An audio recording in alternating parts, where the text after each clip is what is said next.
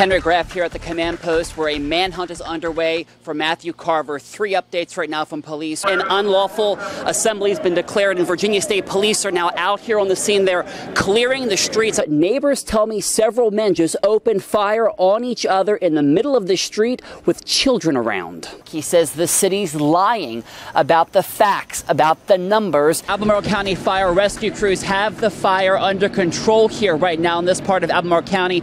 Let me take a step out of the way so you can see the extent of the damage here. We were just allowed up here to this area to be able to see the damage. The house is a total loss. A Charlottesville police source does confirm that they do have police body cam footage from Jeff Fogel's late night arrest. I know you told me earlier people were throwing, was it bottles full of concrete at each other? What were some of the things happening back and forth there? We'll let you take a look inside. The mayor actually had to cancel the regular portion of this meeting so that people could basically have an airing of grievances here tonight. The numbers are changing for Albemarle County schools, and that's good news. What was once anywhere between a $2 and $3 million budget deficit projected for the upcoming year is now cut in half. Mayor Mike Signer will accept the Defender of Democracy Award along with the people of Charlottesville. And the executive vice president of the Thomas Jefferson Foundation confirms they are a victim of a ransomware attack. I am told through my sources that this case could go federal, depending on these other victims that they might find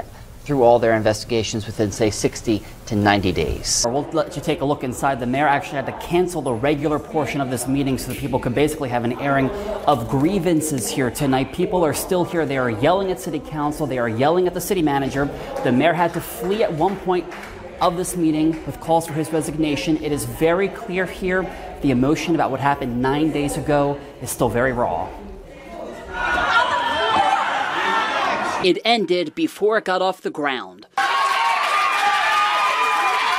A protest erupted inside Charlottesville City Council chambers Monday night as councilors held their first meeting since deadly violence played out in city streets on August 12th. They were angry. Y'all had multiple opportunities to intervene, and you did not intervene one time. We told y'all exactly what y'all needed to do, and y'all did nothing. They demanded answers. You want to call yourselves the capital of the resistance? The resistance was the medics who saved lives. The resistance are the citizens who are identifying the perpetrators of hate crimes. They wanted someone held accountable. Somebody's got to be held accountable for not only the blood of those 3 lives, but for every injury that happened this past weekend. And I will be damned if I see another one of my brothers or sisters get beaten or die. At one point, councilors and city staff fled the room as protesters jumped up where council sits with a banner saying, "Blood on your hands." If you guys can't do your job and protect these people, because this is my extended family right here. If you can't do it, I'm going to get somebody together and we going to do it. Charlottesville police officers flooded council chambers in an attempt to keep the crowd calm. But it backfired. 3 people were hauled out and arrested. You can drag citizens out of here, your officers, and look at the officers you brought here tonight versus who is usually here. What kind of statement are you all making?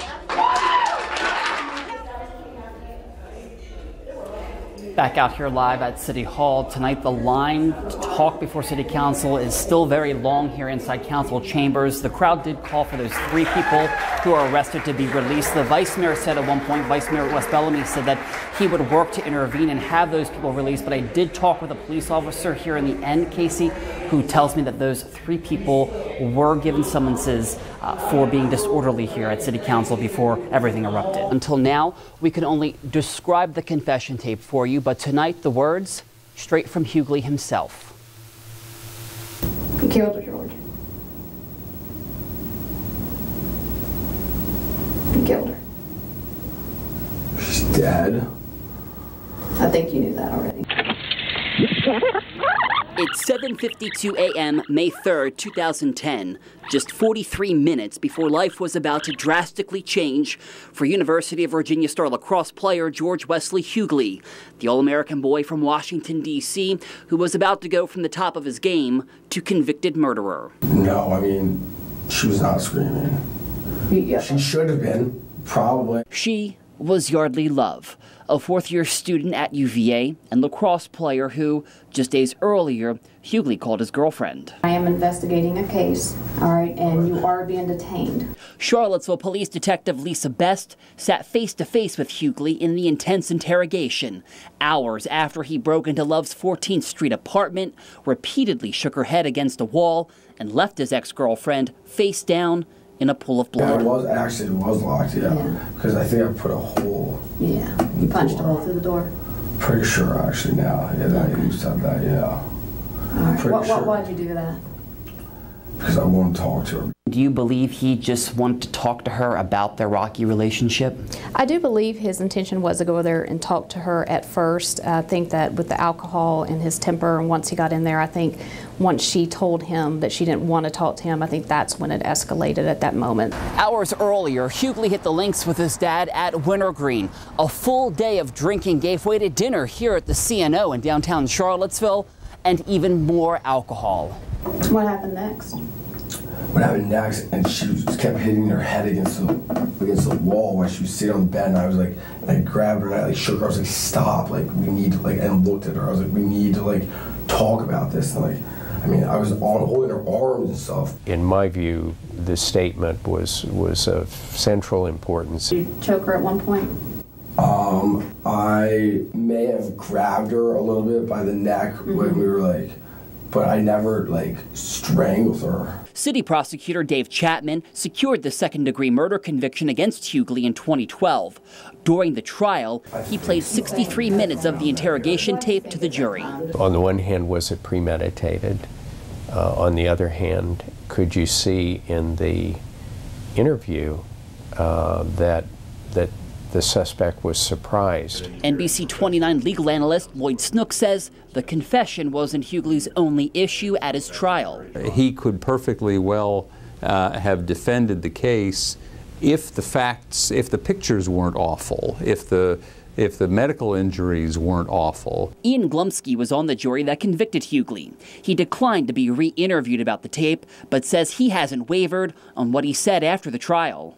When things start off, he's basically a bad boy with his hand caught in the cookie jar. I mean, I'm in here for assault charge. And then when they tell him that Yardley's dead, there's a very big change in his demeanor. I want to see her.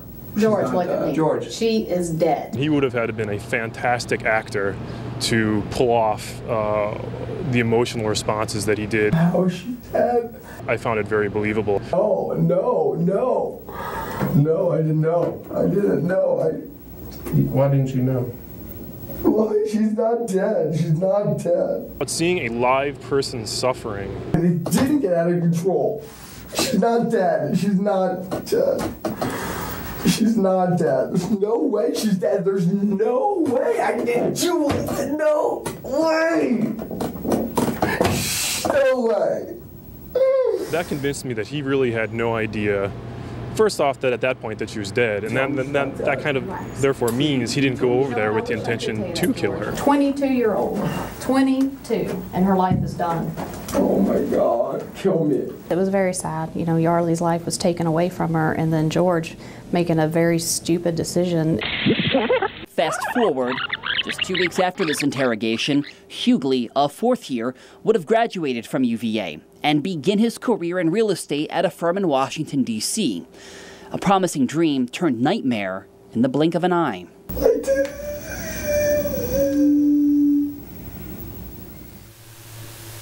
Hughley's final U.S. Supreme Court appeal was denied last month. He is serving a 23-year prison sentence right now at the Augusta Correctional Unit. Hughley declined a request for an interview on the story. The 28-year-old is set to be released from prison coming up in 2029. She says her voice was heard loud and clear. She cares about sexual assault survivors, and Rolling Stone got it plain wrong. It was vindicating. Nicole Ramo reflects on some of the darkest days of her life. And to say that, you know, I was wronged in some way, it felt really good in the end but it was a very difficult process to get there. That difficult process for her own justice started last October, 2 years after the former University of Virginia associate dean was portrayed as indifferent to allegations of gang rape on grounds in a 2014 Rolling Stone article, a 9,000-word account of a brutal attack on a student named Jackie, a story that was later retracted by the magazine and debunked. Orama would file suit for defamation. Her day in court had finally come. I had a pump-up song every day that I would ride to the courthouse in just to get ready. It was from Hamilton. It was that musical routine, along with the support of family and friends, that got Orama through each grueling day inside the Charlottesville federal courthouse, as she sought $7.5 million in damages from the magazine and its author, Sabrina Rubin Erdely. It was very difficult to sit 10 feet from Ms. Erdely while she testified every day. I didn't anticipate how difficult that would be. I feel like if we can get these guys, we should. You know what I mean? Because like we have a chance to like do something important and make a difference. Just the extent to which she spoke to my students about feeling like I had acted inappropriately.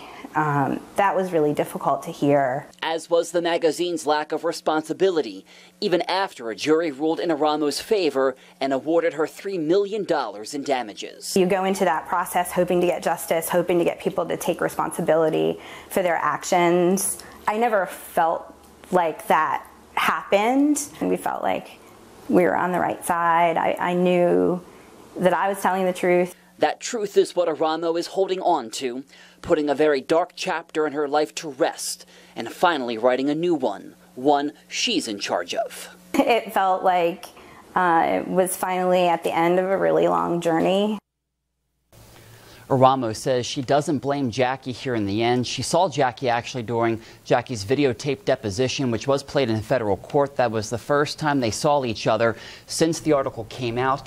And the last, tonight at 11, we take a look at the good that is coming out of all of this. How Orama's taking money, donating money, starting a fund at the University of Virginia to fight against sexual violence, all to a new level.